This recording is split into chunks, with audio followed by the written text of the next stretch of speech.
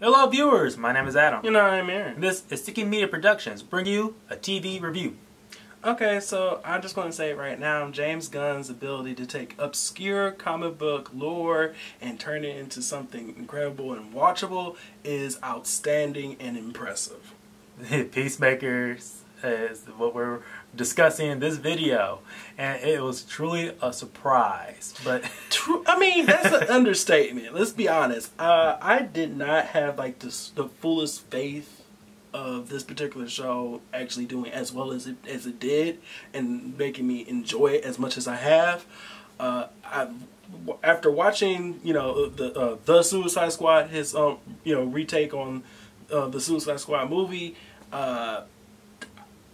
I'm just impressed. Yeah, and this is pretty much a follow-up to that film. Mm-hmm. And before we get nitty-gritty, the story, characters, and all that, quick reminder that this is technically the first DC Extended Universe spin-off television series. Yeah.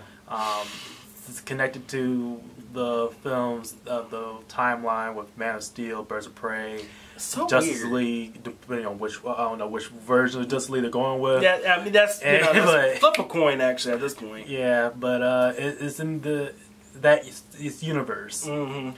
And so far, at least creative-wise, I'm not sure about the official business side and how successful it is ratings. Yeah, they really got to get on there. I'm kind of trying to figure out how well this show actually truly did, but yeah, it really should. But clearly enough, at the time of this review, they announced a season 2. So clearly something's doing right. True. And if any of you still want to watch this, this is only on HBO Max. So please, if you haven't already subscribe and watch it. If you are, what are you waiting for? This show is worth it. Yeah. So why do we go liking this series so much?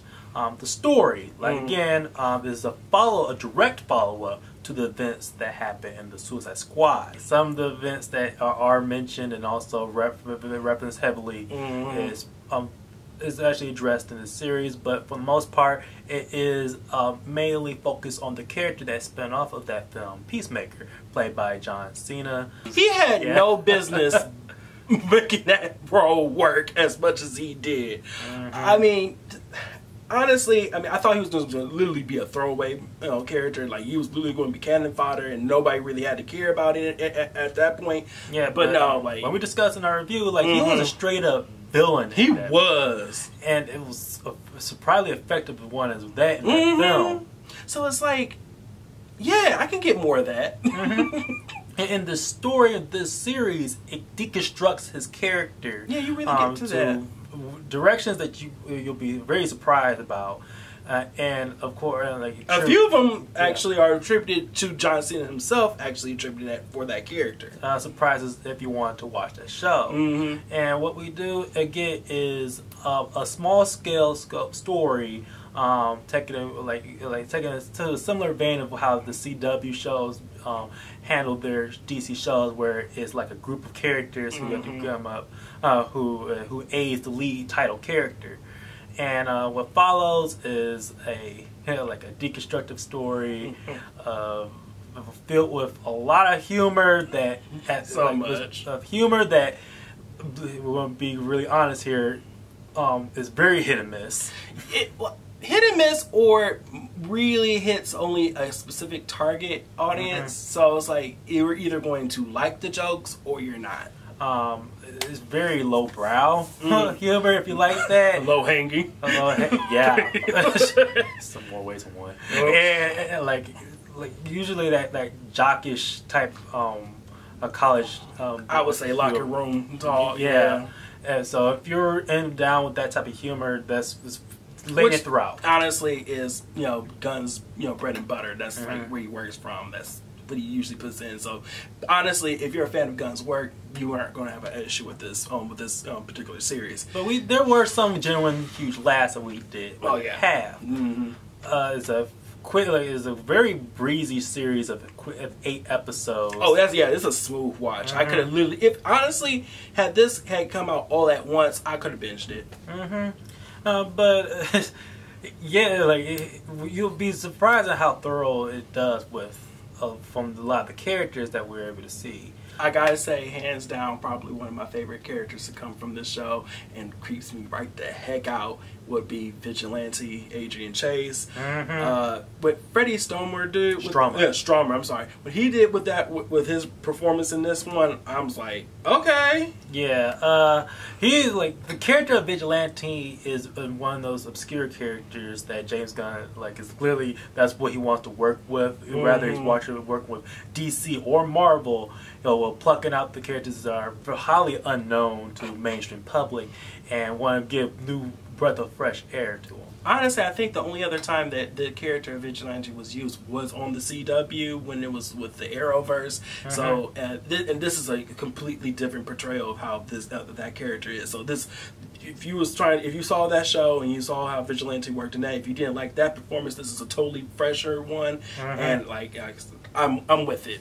Yes, and when we were discussing the small group that Peacemaker is essentially working with in this show, it's like their own like super low budget, like obscure government site that Amanda I call them the C group version of the Suicide Squad. Probably D-list. You're right. Yeah. Basically, if you fail because of the events of the Suicide Squad, two of the characters that were introduced in that film are also followed up and explored in this series. And it works out for them. Yeah, one of the main, those two being Jennifer Holland's character of Amelia Harcourt. She's so cool. That strong-willed character who is very who's trying to stay focused with her job, but her very clearly anger issues gets in the way of a lot. But there's a lot of reasoning for that, especially where we explore the character. And you know what? Because this is getting to season 2, I really do want them to go even harder on her as a character piece, because there are so many layers that are interesting to try and peel back and try to get to the very heart as to who she truly is. So yeah, I'm game for more from her. And Steve McGee's character, cool. John, another way of how James Gunn will he sets this character up in this show. Like he's another carryover from the Suicide Squad, but you'll be surprised in which like a recurring gag with the character that develops into something that's very it starts out as a joke, but then you really, once you pull it back and you actually see where it's originating from, it makes it more heartfelt. So like I said, this is literally playing by Gunn's numbers. He truly knows how to get you to laugh, but also make you feel something too. Other notable characters before we get straight to the production side of things. Danielle Brooks is this is the first thing that I saw her in, and she plays plays Amanda Waller's daughter by the name of Adebayo. Secret to the characters of the show, but for those, it's immediately shown in the episode 1. So not much of a mystery or slight minor spoiler there. But her character is very unique in superhero films or content in general, because at once she's almost played like a second lead to the show itself. So much it's bizarre. There's so much stuff and nuance to her as a character in this particular portrayal that it's probably best that we probably don't go completely fully into what goes on with her as the show progresses. So like I said, you might want to just go ahead and just check it out for yourselves. But trust me, you will be in for a treat. And also another character not to mention, the actor who plays Morn. Surprise! His is a very spoilerific role, so I'm not really much, but he's good as well. But one of the villains that I would like to say that should give a shout out is August Smith, the White Dragon. That's again DC. James Gunn is taking very obscure DC comics, and this is a character who apparently is canon in DC Comics. Like I said, where you get these people from.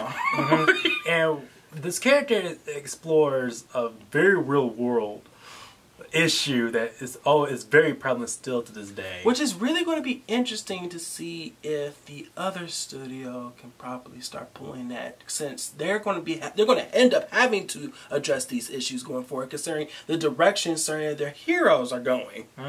But and it's not the second time that DC Comics and HBO tackled they're not strangers to it. Especially what they did with Watchmen sequel series. So the way this show was able to handle sensitive subject matter, albeit sometimes it does go a little bit too far, depending on who your taste wise is. Sometimes it does come to some very compelling stuff, as it is very rooted in character. So it's not just the shock and awe purpose of it; is also very interwoven into writing. It's smut and gore, but with a purpose.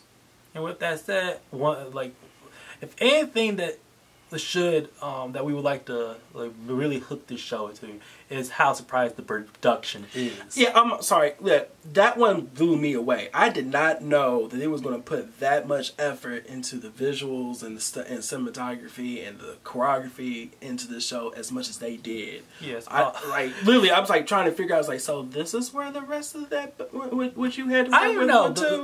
If this is the leftover of the Suicide Squad budget. I mean, if it was a leftover, its own budget. If it's its own budget, then claps off to you. But then again, I could also say claps off to you if this was the leftover stuff, because if that's what you made with the leftovers, then there's so many shows that went before this that need to get their butts beat for it, because this is how you're supposed to do it. Yes, we mentioned this the CW as to how the base of the small scale scope and how they decided to go about the characters, at least the planning of such things. But the show is nothing but. This is actually legit like an HBO production with really well done VFX.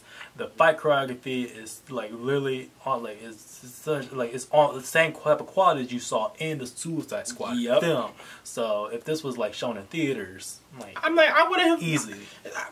It literally I would not have kicked myself if I had sat down, bought a ticket, and watched this in the theater. One example I'll say is very prevalent in the show, and it's also done in marketing with the VFX wise, is a sidekick character by the name of Eagly, which is a completely CGI bald eagle character. Eagly's the heart. I love him. It's something that looks like another carryover that James Gunn is literally doing what he was doing in Guardians of the Galaxy, is creating these fully CGI characters with great personality and all that, and make them to characters in their own stuff. Right. Put it this way. Things get outrageous, and it sometimes goes to places where you feel as though if anybody else had done it, it would just you'll be laughing yourselves out of the set room. But somehow he pulls it off here, and you're just sucked in even further into it. So like I said, James Gunn. But if there's one major thing, despite other than some of the hit and miss humor that we do want to address, is that because this is the first DCEU spinoff television series, there's a lot of they decided to make mostly audible references to DC Comics lore in general. Now, that in and of itself can be okay in certain contexts, but then when you realize that this is feeding off of an already established series of films and series in and of itself, it becomes more in a case of whether or not are you just telling and not showing, or are you ever really going to go deep into it. But I can't necessarily believe they will, or necessarily will get that chance to, because this is just a spin-off series, and this foundation for what the DC Cinematic Universe is working with at this moment, very rocky and very convoluted, unstable. The timelines of certain films does not add up with certain events, which things. So case in point, we're literally working with a timeline where we have two variations of the same film. Where we're gonna go with this, I have no way of knowing. So with the show, literally name dropping a lot of DC characters, whether they're obscure or even known or mainstream, we question the tenacity of this series and what those characters are. So, despite that one really major criticism that we have with the show in terms of the continuity of it, Peacemaker is still relatively a great series, at least a great start to what we hope will continue to be a great series. I'm looking forward to season 2.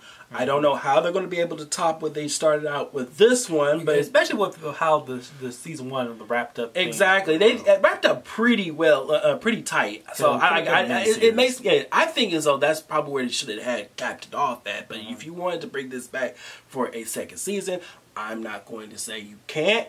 But I am going to be a little bit more hesitant as to what you're going to actually pull in order to make that season happen. But, fingers crossed. Guys, as always, if you like this, please like, share, and subscribe. We want to hear from you. Did you watch Peacemaker? What was your favorite episodes? Talk to us about the characters. Do you plan on coming back and watching season 2? Yes, and also be sure to look at our social media channels of Twitter, Instagram, and Facebook. We have social media reviews there. Especially from stuff that we don't have the time to actually make full-on videos of. And also, please sure to notify for upcoming videos in their own right. And again, my name is Adam. And I'm Aaron. And this has been a Seeking Media Productions. See ya.